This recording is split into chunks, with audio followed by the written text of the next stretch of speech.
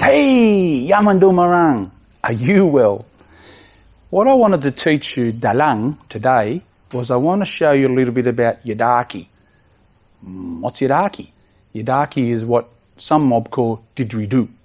And what we do is we go out and find a nice muddin. So we find a nice tree we call muddin. And what we do then is we tap the tree with a special duna, a stick called a bundi.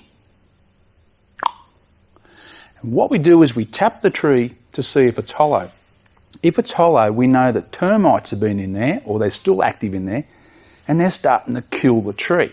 So what I can do is take one branch, numbe, just take one off, bring it down.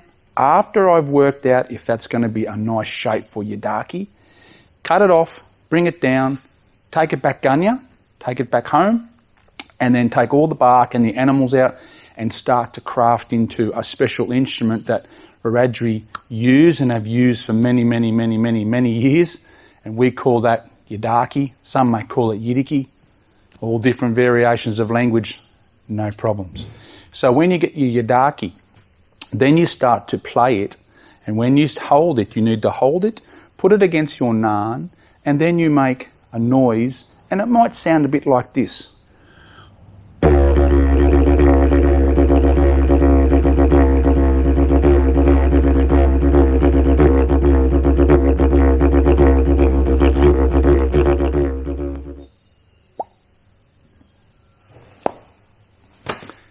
And that's what Yidaki is. Very special to Wiradjuri people. Very special to my family. My uncles have played this for many years. And I continue to go out and collect these resources respectfully from the bush. I only bring back what I need. And then I take all the bark off, as I said, take the animals inside. And then what I do is I start to craft the outside of the Yidaki to be a buddy organ, an animal, or maybe someone's totem, or maybe what I saw on that day, or maybe something that I want to sing a song through. So Yidaki is very important to Wiradjuri people. It's also a thing that in Wiradjuri country, only the men and older boys get to play that. The ladies have their own special places and special stories and songs that I'm not allowed to sing. And that's part of what we call Yijimara, part of respect for our culture and our people. So, hey, I hope you've learned something today. Yidaki sounds a bit like this.